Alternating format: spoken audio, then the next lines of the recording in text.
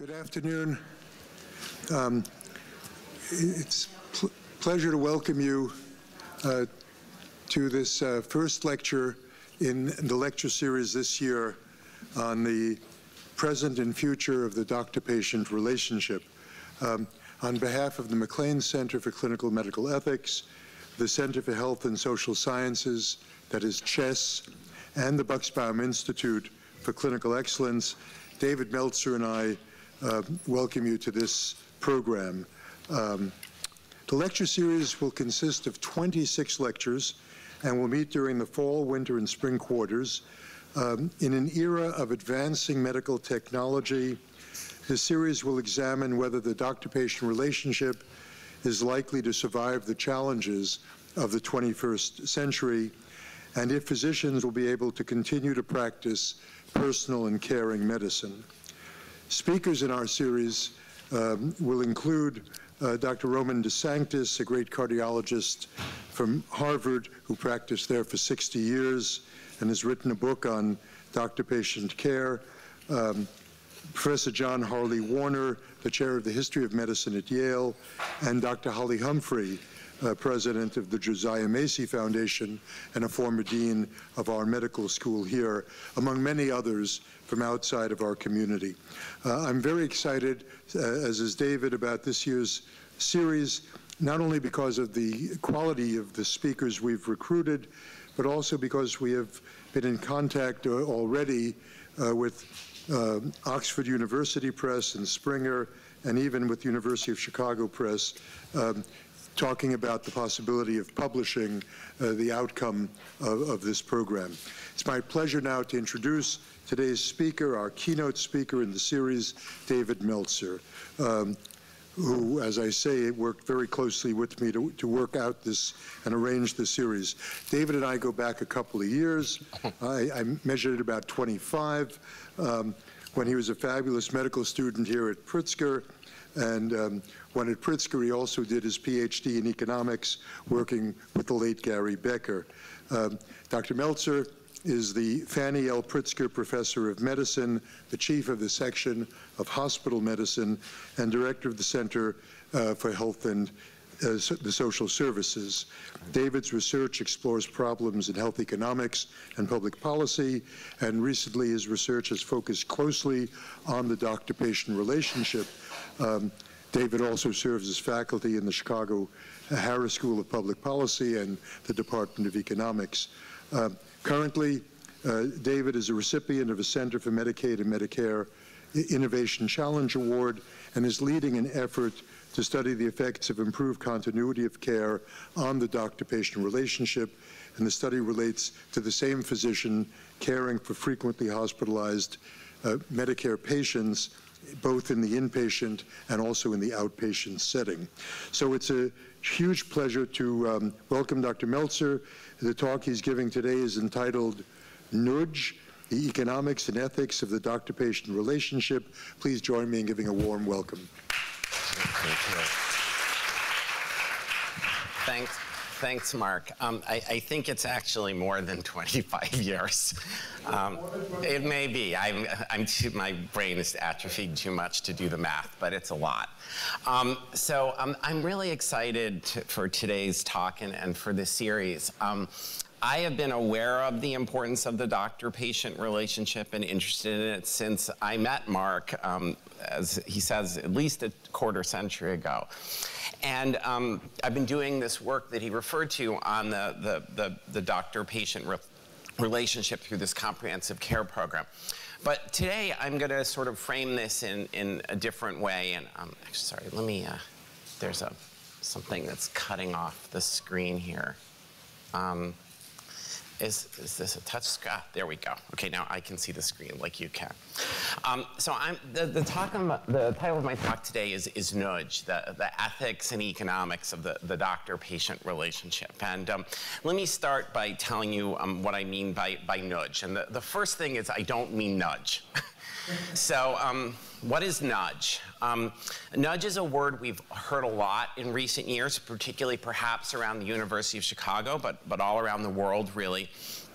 And it's a small action such as a change in a default or a reminder that results in some sort of change in behavior. And it was popularized by this book by two University of Chicago faculty, Richard Thaler, who's an economist and psychologist who has sort of popularized the field in many ways of behavioral economics, and Cass Sunstein, a law school professor who was here and is now at Harvard. It had an incredible impact in bringing this idea into the public space. Now, I will point out that they didn't come up with the idea of behavioral economics, although in fact Thaler had been making fundamental contributions for a long time. But they sort of mobilized the literature. And I want to give credit to someone almost none of you probably know, Bridget Madrian, who was a professor here in the business school when I was a junior faculty member. She's now the dean of the business school at BYU. And she did a wonderful, very simple study that I think really catapulted forward this idea of nudges. And this was, she basically experimented with changing the savings default in people's paycheck so that if you did nothing, you were automatically opted into saving into a retirement plan, and you could choose to opt out, as opposed to having the default be just you got your paycheck and you had to actively decide to save. Now, economic theory says that little default shouldn't matter at all. She showed it mattered immensely. And that set off an entire literature on this.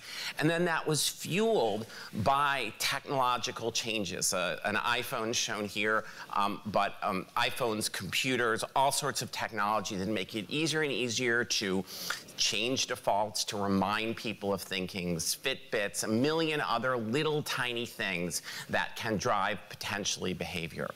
Now, as we talk through this literature, and I'm going to spend the beginning part of the talk talking about nudges, one of the key things that I will argue about this is the nature of this is that it is a very small push. Not a big effort, and so it can easily be done on a broad scale. I will argue it is also not very effective, and so hence it is, on net, not very important.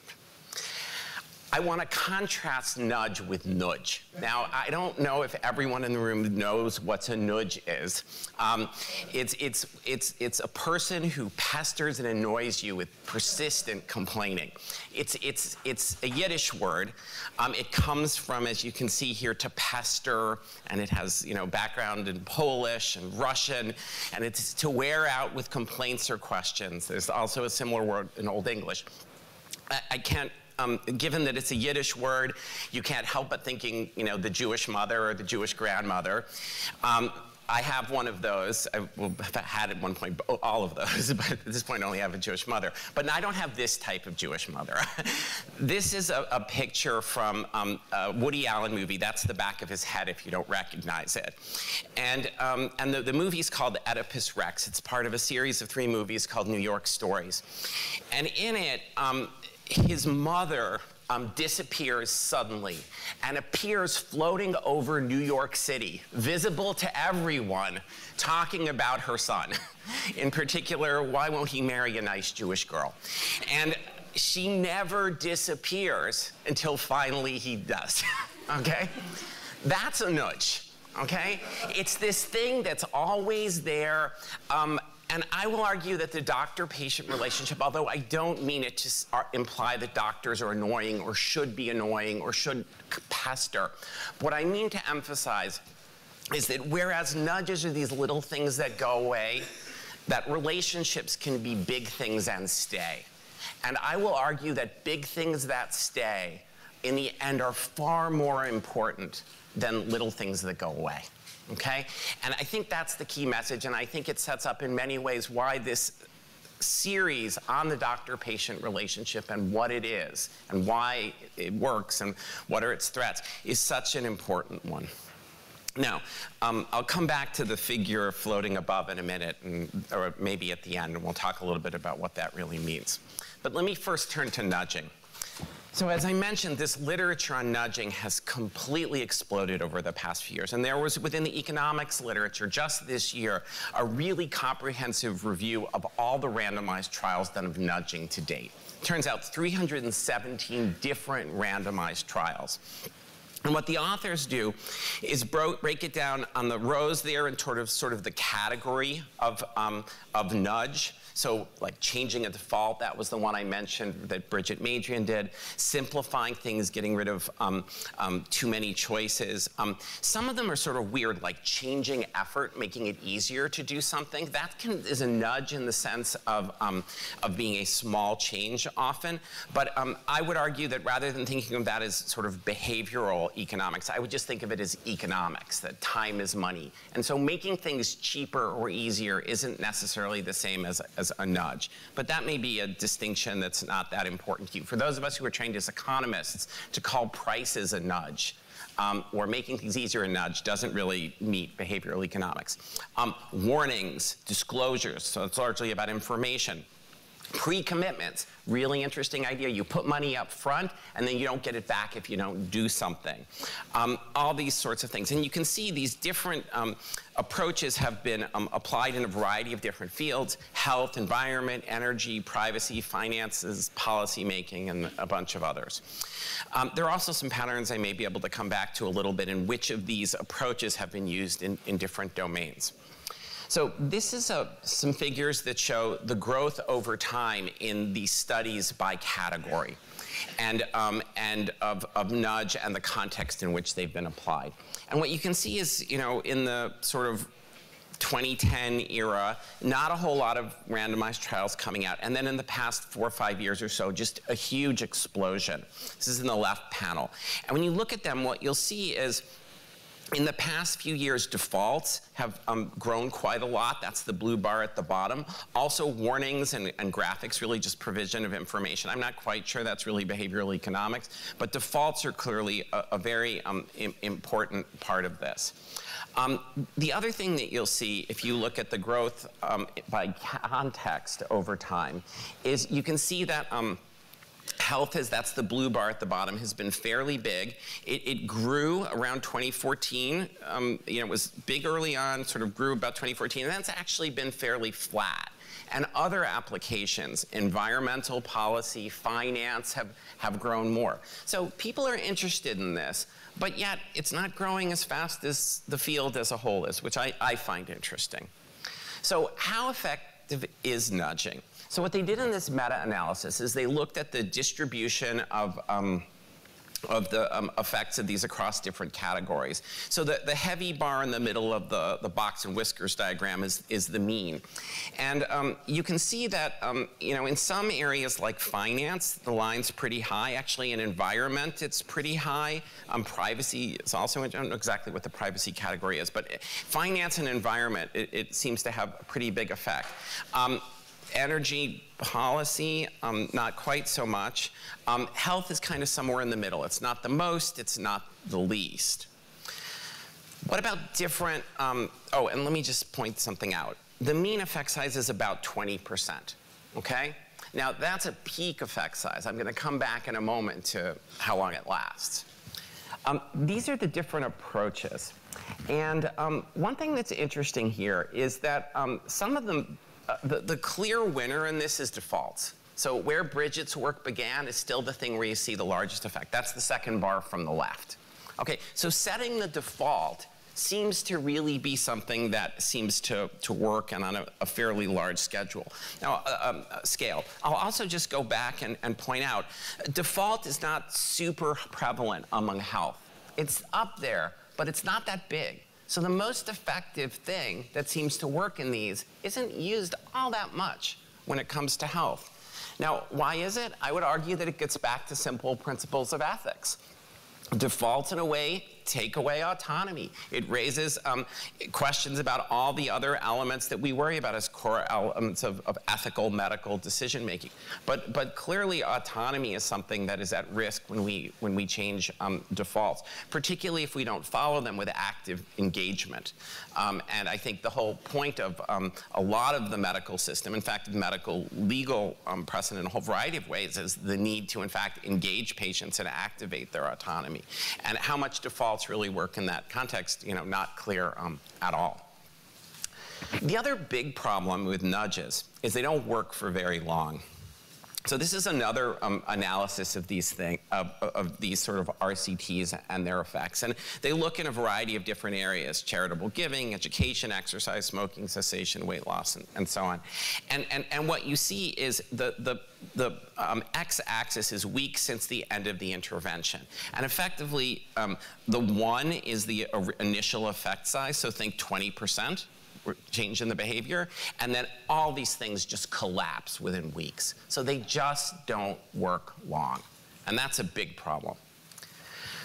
I think the problem in health, though, is even bigger, which is that all of these studies about nudges target very specific things.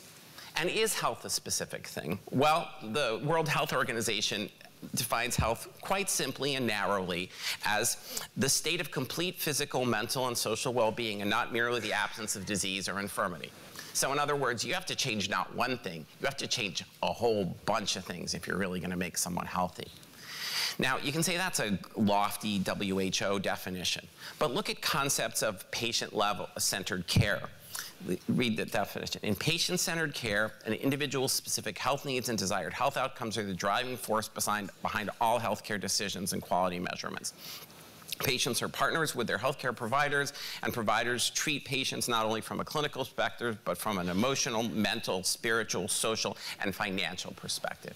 So the idea that you can find a very narrow nudge, have a computer program push that little information in that personalized way to that person at that moment, really does not seem likely to me. And so the goals of healthcare are extremely complex. Now, why does complexity of goals matter? There's this, an economist, Jan Tinbergen, who's a Dutch economist, and interestingly was the first winner of the Nobel Prize in economics. He had some very interesting interactions with the University of Chicago School of Economics. Several of his students were faculty members here. And Tinbergen brought this very strong belief in policy and social engineering. And then his students came to the University of Chicago and, of course, encountered free market economics. What Tinbergen is most known for is what's called the Tinbergen rule. And the idea is that if you have multiple policy objectives, you need multiple policy tools. And so he believed that you needed to have multiple interventions, and you need to understand how each one influenced particular things and then combine them together. So now you put together what I said about health. It's this multi-dimensional, complex thing. And then imagine what combination of iPhone apps is going to get you to that. Okay, pretty challenging question. Okay, so are there other simple nudges or pushes, and I wouldn't call these nudges, I would call them incentives, that change healthcare? And the leading one in the United States is the belief in prices, that if only we fix the healthcare system and its economics, we're gonna solve our health problems. So what do we have to teach us about that? Well, we have a lot of empirical studies, but one of the most notable is the Rand Health Insurance Experiment. The results of that are published in a book for any of you who care to take a look at it. Joe Newhouse was the leading author of that. That's Joe's picture nearing the end of the study in the far lower right. He gave a talk here just a couple of months ago. He's still on the faculty at Harvard. Above him on the left is Niwa Dwan, who's a very good friend of Robert Gibbons. For any of you who know Robert, ask him about Niwa. And does anyone know the top right? It is Will Manning. Thank you, Greg, for calling it out. That is a young Will Manning, who was on the faculty here until a few years ago, and a lovely man who we truly, truly miss. He's passed away. So what did the Rand Health Insurance Experiment do? They randomized a bunch of adults to different levels of co-payments, and they saw how that affected their health utilization and outcomes. And what they found was that higher co-payments decreased utilization, but that they had potentially important effects on health, particularly things like controlling blood pressure, which turn out to really matter in the effect of healthcare on health outcomes. And that these reductions were biggest among low-income people. So this is the Tinbergen problem again, right? You have a tool, but you have a problem that goes right along with that tool. There was a wish and a hope that if you better covered outpatient and preventive care, you would actually save money, that you would prevent people from getting ill, keep them out of the hospital. The Rand Health Insurance Experiment did not show that. That was the most striking disappointment. So that tool, again, does not work particularly well. Now, there was also a branch in the RAND health insurance experiment where they looked at managed care. What they found was that managed care did pretty well in reducing costs, but it was associated with worse health outcomes, particularly for low-income adults who were in poor health. And that sort of study result is prevalent in many, many, many places in the literature. And I would argue that even Kate Baker's more recent work in the Oregon health insurance experiment doesn't really refute that in a lot of ways. Certainly, she doesn't show improvements in health outcomes with expansion, but it's also very clear that there are not benefits in terms of reductions with this access. So there is even more interestingly, some recent work looking at the effects of expansions of coverage, insurance coverage in the Affordable Care Act on health outcomes. Now, Kate's work is widely interpreted as saying Medicaid doesn't really make a difference. Okay, that actually, it doesn't make a difference in terms of health outcomes. What's interesting about that study is it has very few really vulnerable people in the study. And what's interesting in this new work, and Laura Wary is the person who has one of the lead authors of this, and Laura was a PhD student in the Harris School. What they're showing using census data is that among older adults, so people who are just below Medicare age, so 55 to 64, there have actually been substantial reductions in mortality with the passage of the ACA. So watch for this. I think it's really important. So the sort of expansion of coverage really does have benefits. But again, with managed care, these you may not get these benefits from people.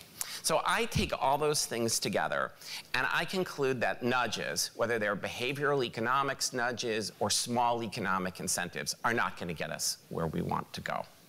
So what about the nudge? Well, again, I think it's not pestering people, but this continuing relationship that matters. And so what I'm going to do now is try to give you a little bit of an update on the work we've been doing in the comprehensive care program and show you some of the things we've learned. And there's a variety of other things that will come out of this. And I also want to mention that, in case I forget at the end, that Joyce Tang has been doing some wonderful work looking at the nature of the relationship. And I'm going to let her talk about that when she's ready. But I'm going to argue that the building of these relationships through that program is producing really noticeable benefits. And then hopefully Joyce and others will help us figure out why. So where does the sort of program begin? It begins with this sort of understanding that there's a challenge of sort of the care of very complex patients, their fragmented care, and the failures of care coordination. And this begins with the idea that there's a very small fraction of patients who account for a large fraction of healthcare spending and adverse outcomes. These patients often have multiple interacting conditions that involve multiple specialists and multiple treatment sites, ultimately fragmenting care. And a large fraction of these costs and adverse outcomes are tied to hospitalization. So improving inpatient and outpatient care coordination seems to be a key opportunity, but it's turned out to be really challenging. The figure on the left is some figures from a Congressional Budget Office report on Medicare's experience with care coordination programs. We're all familiar with these programs. You typically have someone, a care coordinator or social worker, whose job is to communicate among the different doctors in the team and connect with the patient. And the unfortunate reality of these programs is that although some of them have decreased hospitalization rates, just as many have been associated with increases in hospitalization rates. And the Congressional Budget Office has sort of concluded that on average, they don't consistently work and don't save money. You can stratify them by how much interaction there is between the doctors and the patient, between the inpatient, outpatient doctors.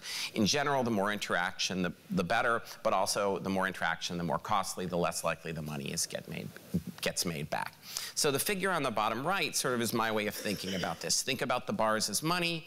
We spend a lot of money on hospital care, a little money on ambulatory care. We want to shrink those bars. We're not going to shrink ambulatory care because that keeps people out of the hospital. We now need to pay for care coordination, so we have to make room for that. So we have to shrink the hospital care a lot if we're going to save money. And in the end, that's just not practical. And that's, I think, why these programs don't work. So that's kind of the challenge. And the challenge, unfortunately, isn't getting better, it's getting worse in a lot of ways. And unfortunately, the growth of hospitalists are making this problem of inpatient and outpatient care more difficult. This is a change from the traditional model where people had a doctor who cared for them in and out of the hospital, this sort of ongoing doctor-patient relationship. When it started, it was hoped to improve care and lower costs. People highlighted the advantages, such as inpatient expertise and presence of these hospitalists, but they also noted the disadvantages, discontinuities of care, loss of the doctor-patient relationship, and I'll come back to that in particular in a moment. And when you look at the literature, and we've contributed to this literature, the net effect seems to be modest. So if hospitalists aren't really much better, why did they grow so quickly? And one reason perhaps they grew is just people believed they were better and they just weren't. But in recent years, we've been doing work emphasizing another theory of their growth, that hospitalists, instead of growing to meet the needs of hospital care, grew to meet the needs of primary care.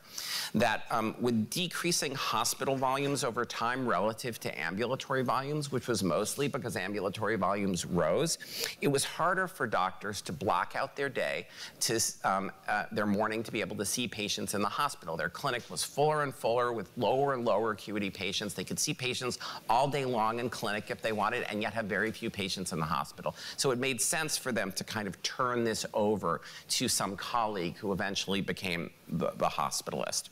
And so this figure on the bottom right is from a paper we wrote showing over the course of the 80s and into the early 2000s, an 80% decline in hospital volume compared to ambulatory volume for the typical ambulatory physician.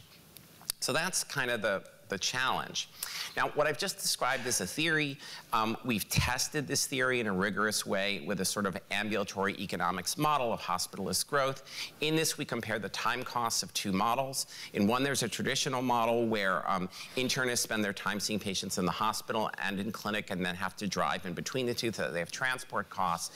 In the other new hospitalist PCP model, the hospitalist spends their time seeing patients in the hospital but now has to communicate with the PCP, and the PCP spends their time in the clinic but now has to communicate with the hospitalist. So the difference in cost between the two models is driven by per capita communication costs relative to transport costs for a typical internist. And all the math here just simply formalizes that. And that then proceeds to give us a series of testable hypotheses about which primary care doctors will turn over their work to hospitalists. In particular, the theory would predict that those who have fewer admissions relative to ambulatory visits will turn over to hospitalists. As communication costs decline, it's easier to just call the hospital. As transport costs rise, think parking in our parking garage, and as physicians work fewer hours. These are all pictures from the Marcus Welby TV show of those forces actually playing out over time, him seeing a healthy patient on the phone, driving in the car, and then the young doctor who took over for him and liked to ride motorcycles and not work long hours. And so all these trends were playing out. And when we tested this with data, every single theoretical prediction of the model was supported. Okay? So I believe that hospitalists grew not because hospitalists were better for patients, but because it was more convenient, fundamentally, for doctors. Okay. So what's lost? And what's lost, I think, is the doctor-patient relationship. And, why does that matter? Well, you're going to hear about that, throughout the rest of the year. But very briefly, there is a rich literature on the value of the doctor-patient relationship. It emphasizes their trust, the interpersonal relationship between the doctor and patient, their communication, and the knowledge of the patient. We also know patients value seeing their own doctor in the hospital. They won't always pay a lot for it, but they value it. There are also some extraordinary observational studies. So Medicare patients who are cared for by their own PCP for more than 10 years have 15% lower costs. Lung cancer patients cared for by their own doctor in their terminal hospitalization have 25% lower odds of ICU use, which is presumably futile care. So it's kind of better end-of-life care. These are observational studies. You can criticize them based on that. My favorite study in this area is an experimental study by John Wasson in the 1980s, where he randomized 800 complex patients to see the same physician versus different physicians in each primary care visit. And the continuous care group had this extraordinary set of changes. 49% lower emergent hospitalizations, 38% lower hospital days, 74% lower ICU days. So I conclude from this that discontinuity is harmful and costly, especially for these frequently hospitalized patients, and wondered, is there a practical way to restore continuity in the doctor-patient relationship? And this is where the idea of the CCP model came in. The idea is we stratify patients according to expected hospital use. Those with low expected hospital use get an ambulatory-based primary care doctor, and in the rare instance they're hospitalized, they get a hospitalist, but that doesn't happen very often, so we don't need to worry about it very much. In contrast, those with high expected hospital use gets this comprehensive care doctor who can spend their morning seeing patients in the hospital, but limits their ambulatory practice to patients at high risk of hospitalization, so they can see those patients in the afternoon and give them all the primary care they need with a much smaller panel. What are the advantages? The most frequently hospitalized patients get their own doctor in both settings. Patients value this continuity. It decreases unneeded testing and treatment and errors. It's much easier for the doctor. They can just walk in and ask the patient what happened yesterday rather than spending their time trying to figure out their whole history. All hospitalized patients get doctors with significant hospital experience and presence. These can even be specialists. Patients can choose their doctor, which they can't with a hospitalist. This can work practically for a physician with a reduced panel size. You can use this with a patient-centered medical home or bundling or readmission penalties that sort of create incentives for savings. And you can even build a small primary care base for a hospital that needs to fill beds and help it stay in business. So what are the challenges? Will patients switch? Will doctors let patients switch? Will doctors do this job, and can it be economically viable? To begin to answer some of these things, we began in 2012 a CMMI-funded 2,000-person RCT of the CCP program at the U of C. These were some of the key elements of it. This focus on patients at increased risk of hospitalization, which we measured very simply with have you been hospitalized in the past year, the small panel size of about 200 patients per doctor that allowed them to interact directly with their patients, seeing them on the wards every morning and seeing them in clinic in the afternoon. A very tight and lean interdisciplinary team of 5 doctors working together with nurse, social worker, and so on. These small, well-connected teams to keep costs low. Some simple focus on health, care transitions. We did this originally under fee-for-service, then moved to financial, more complex financial models, like risk-based models. We try to support the team it's very psychosocially complex patient population. We used rapid cycle innovation techniques, and as I said, rigorous evaluation with an RCT.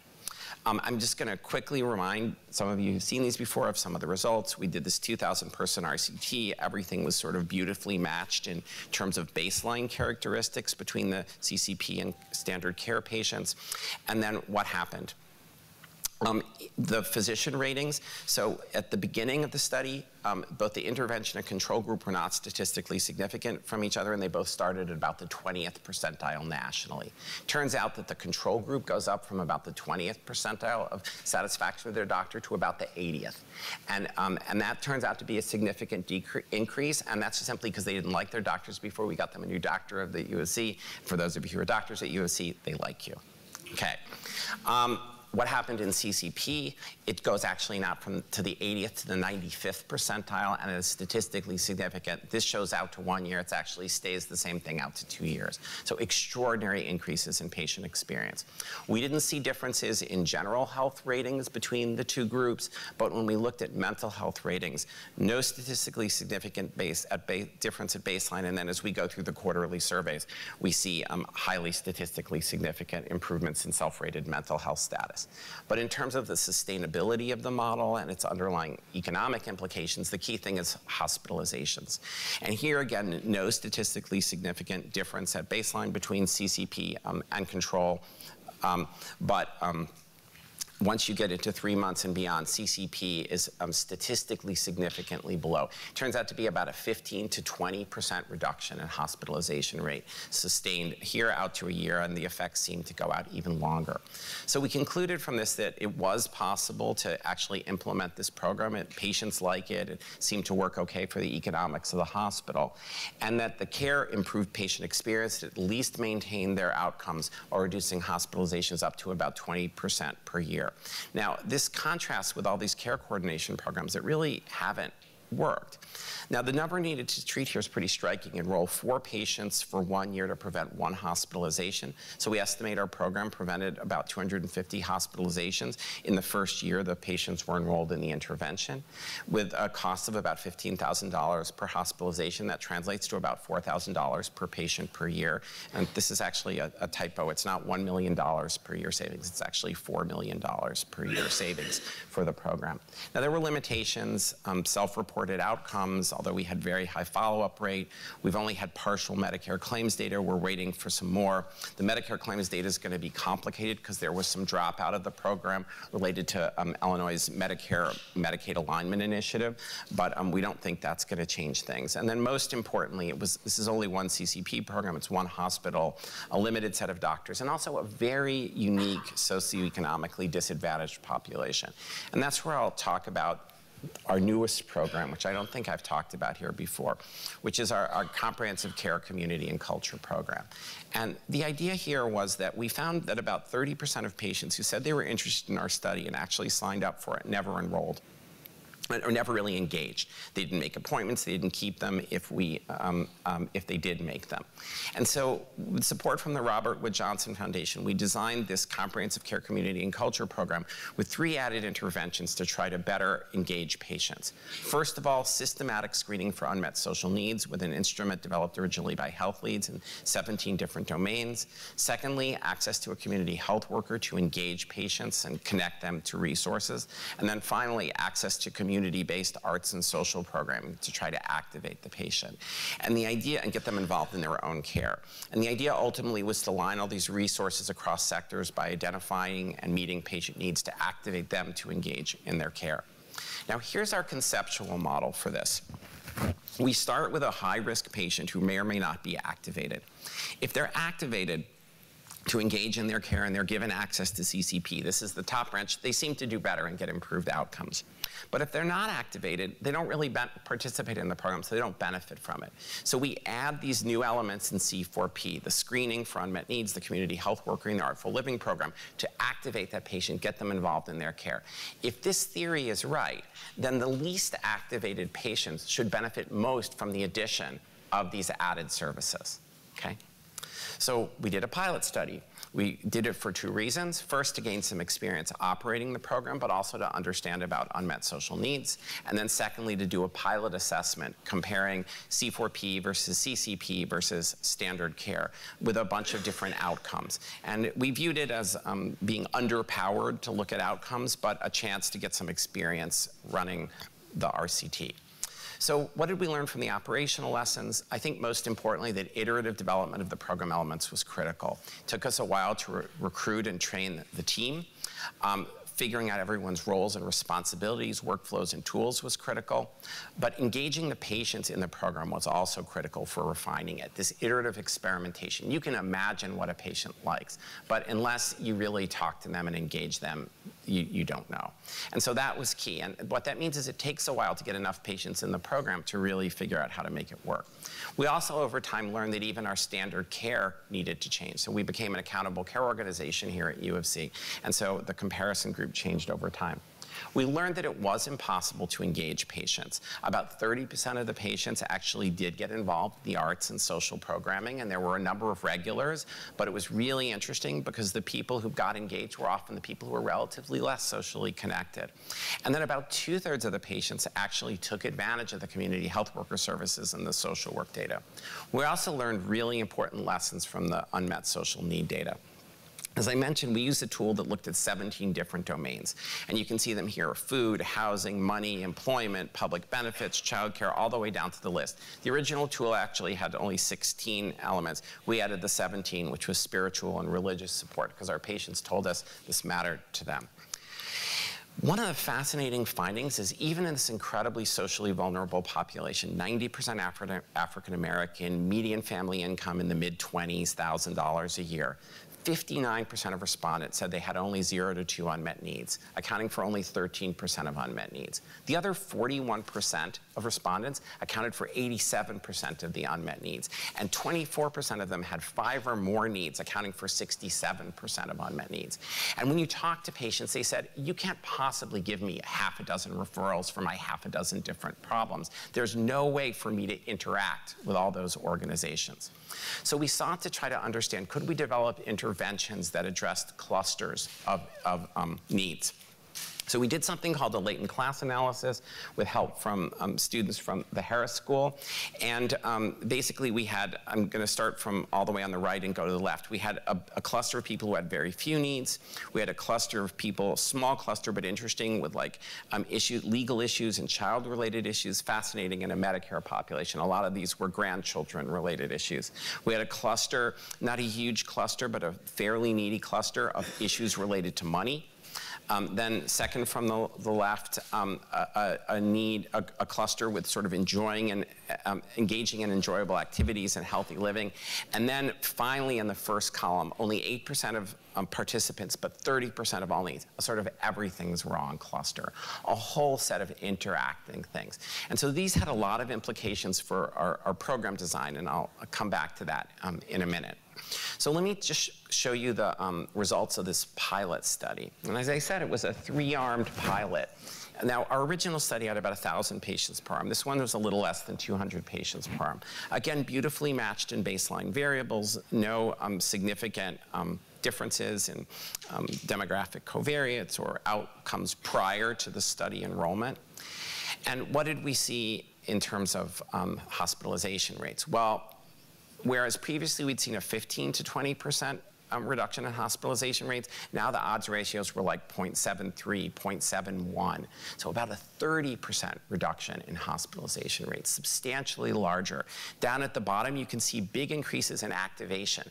Fascinatingly, the activation was increased both in CCP and in C4P. So we think what's actually activating them is engagement with their doctor, interestingly. So that was an interesting surprise.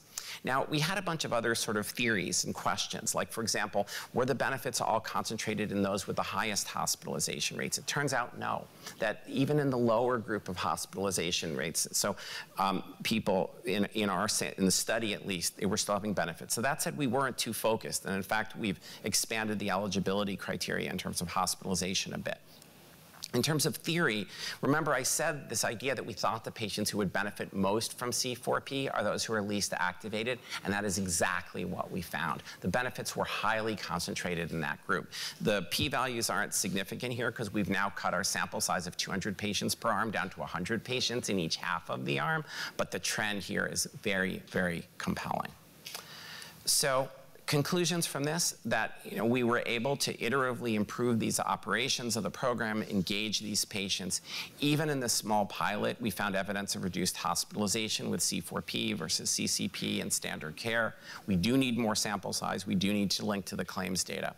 We also, as I said, found these sort of larger benefits of C4P versus CCP in the patients who are less activated at baseline.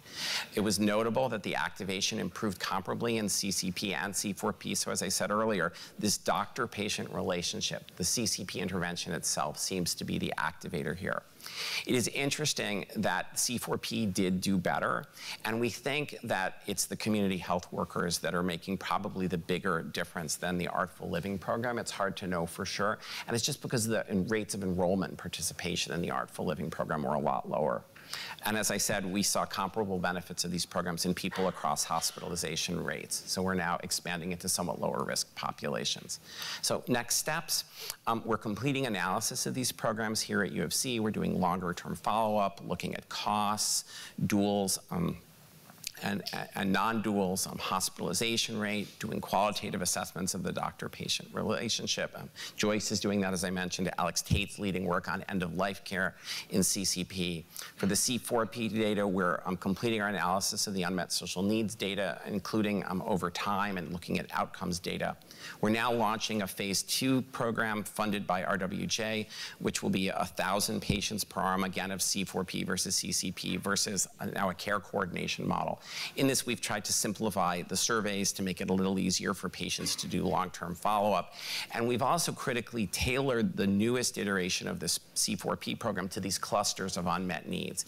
And you can see here, remember before I described there were 5 clusters, including a sort of basically no problems cluster. We don't worry about them.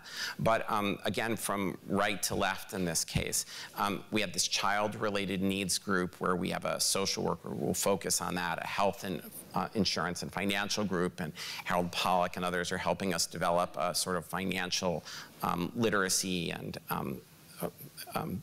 intervention to help patients manage their finances better.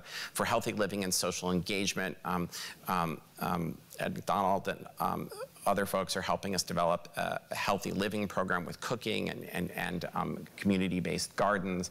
And then finally, for the sort of many basic needs group with multiple problems, we've developed a social service alignment learning collaborative. And my colleague, Emily Parrish, is really leading that. And in that, what we're doing is we are bringing together social service organizations that have capabilities in literally all these 17 domains and bringing them into the room together, initially weekly and now once a month, to talk in a case-based format about how we can together better care for these patients who have these multiple needs. And some of it is about organizations working together, but I think a key message from this is that these patients who have these multiple needs need a person. They need someone who can help them navigate across these organizations. And very few of these organizations are incentivized or resourced to provide that sort of deep personal navigation. And so that's a really interesting question. And again, it's very much analogous to the nudge versus Noodge, right? It's the continuing relationship with a provider. In terms of dissemination efforts for these programs, we're busy here at University of Chicago trying to migrate this from fee-for-service into value-based contracts. We're busy expanding this out to Ingalls Hospital, which I'm really excited about as an opportunity to do this. There's been a lot of interest in this from other institutions. Vanderbilt, Kaiser, National University, Singapore have all implemented CCP or very similar programs. We've been spreading information about this through a Medicare-funded learning collaborative, and we've just been working recently to create a new not-for-profit organization where we're going to call the Comprehensive Care Institute to support our engagement with other institutions interested in implementing and studying this, because there are literally half a dozen or a dozen other institutions we've talked to. In terms of policy, CMS has been reviewing a physician-focused payment model to try to pay for these ongoing connections to the doctor. And we've also been trying to begin to explore what could be done to improve risk adjustment for high-risk patients. One of the sort of great tragedies of prospective payment is that it does not do a good job of rewarding you for caring for the sickest patients. This is a program that selectively attracts the sickest patients, so it's very easy to lose money caring for those patients, even when you're in fact saving money on the care of those patients. And that is a really sort of fundamentally dysfunctional aspect of the US healthcare system. It is somewhat less of a problem in less competitive market context, so we're also thinking about trying to spread CCP there, although the lack of competition itself has its own problems in those settings. So let me just end with going back to this idea of nudge or nudge. In some sense, it's a false dichotomy. You can do both, and they may indeed complement each other. But I do want to point out, to the extent nudges draw resources away from person-centered approaches, the trade-offs may be real.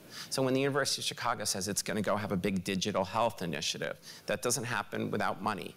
Okay, it's a decision. Not saying it's a wrong one, but it's a decision. I would argue that for medically complex, chronically ill, and socially complex patients, there are strong reasons to believe that Noodge, the relationship, will dominate nudge. And it may be for healthy and wealthy people, relationships or convenience may be all that matter, and generate resources. That may well pay. But in terms of making health differences for the most needy, I think it's Noodge. Now, this is not all just about the doctor-patient relationship. Relationships with and among members of the team are critical. And it's, the key relationship could be with a nurse, it could be with a social worker.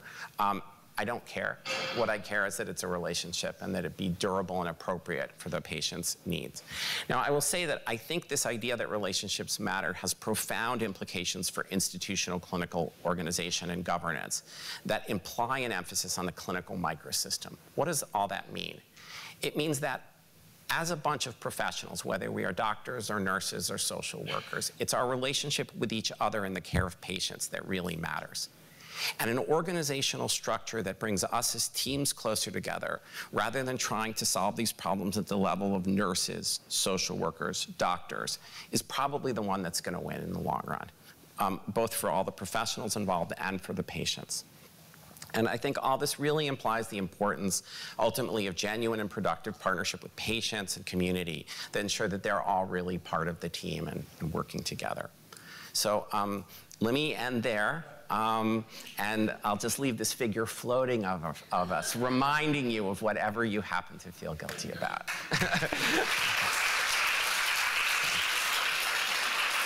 Great. Yeah. It's really wonderful work and wonderful talk and really intriguing and Steve's work, maybe not surprising but wonderful. I'm wondering if this work has been done in sort of the disabilities population or the chronic disease adolescent who's now a young adult and extremely vulnerable population. So among the many people of the CCP team who are here is Vinny DiMaggio, who's right over there, who is in fact taking care of young adults and doing this and helping them manage the transition. And we think that that's a really wonderful model. Let me also just say one of the other models that we're beginning to think about is what we're calling a rounder model, where people don't have to necessarily give up their primary care doctor, but where the CCP/hospitalist partners with the primary care doctor so that every time you admit, you're admitting to the same person, right? And then you get continuity on that. And I think that's a model that has tremendous capacity for growth and actually can be combined really well with the CCP model. Yeah. That was really wonderful.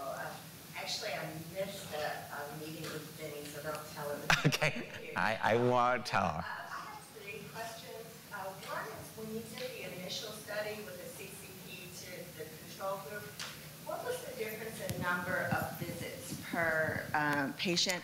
That's the first question. The second question, have you created relationships with churches? Because that's also a natural way, especially in the Black community, to reach people.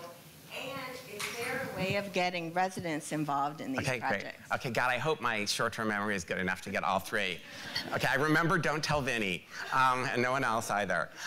Okay, so the first one is ambulatory visits, which went up. I don't remember the amount, I'm embarrassed, but they did go up, not a ton, not nearly enough to offset, like maybe 10% or something like that. I do think they concentrated more in the CCP, so there might have been a little less fragmentation of it.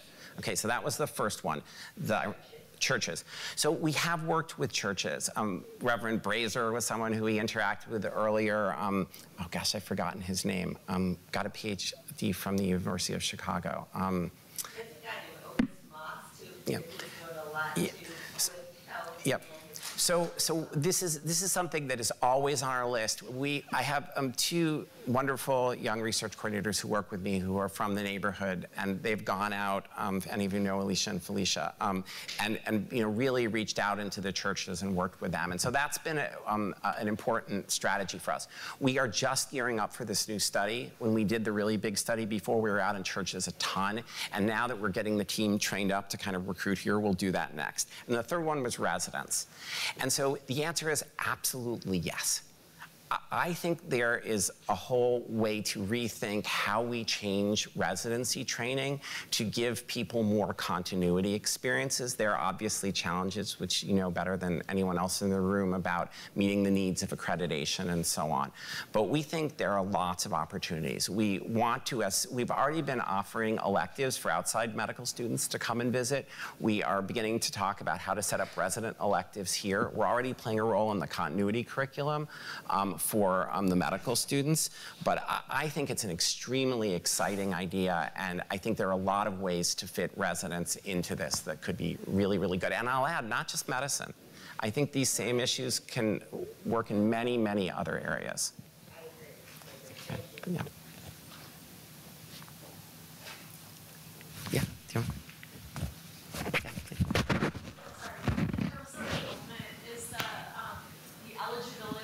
still Medicare-only patients, or has that changed? So it's Medicare A and B, and having been hospitalized once in the past 2 years.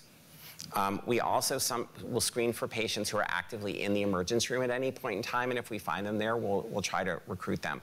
We've taken patients on a sort of humanitarian basis outside of those eligibility criteria if they're not eligible for the study. I would love to do it for Medicaid patients.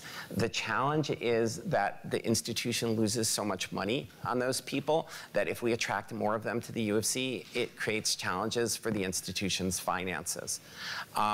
We have been talking to hospitals elsewhere on the south side of Chicago that have somewhat better business models for Medicaid than we do about ways to do that. Vinny has also been able to take care of some Medicaid patients in partnership with Friend Family. And so we are doing the most we can do within the institutional constraints that we have. And I just do want to say, and I do not totally blame our institution. I mean, I ultimately blame our governor and our legislators who have failed to finance these things adequately. Yeah. What about Medicare Advantage? So Medicare Advantage is an area we would love to go into. It has exactly the same problems. I think some of you are aware of some of the growth of Medicare Advantage in general, but particularly here on the south side. I will just say that behind a lot of those clinical efforts are in fact large insurers. And that those large insurers are willing to subsidize those clinical efforts because the way I believe they are making money is by risk selection. Medicare Advantage, like most risk-based contracting in the United States, is completely broken, okay? And until the law changes, which it may not change soon, or we get dramatically better at risk prediction, we need really clever strategies to think about recruiting populations as opposed to sort of individuals. And there are people here thinking about it, but there are not solutions that I think anyone is convinced right now will definitely work, but it's critical that we develop those.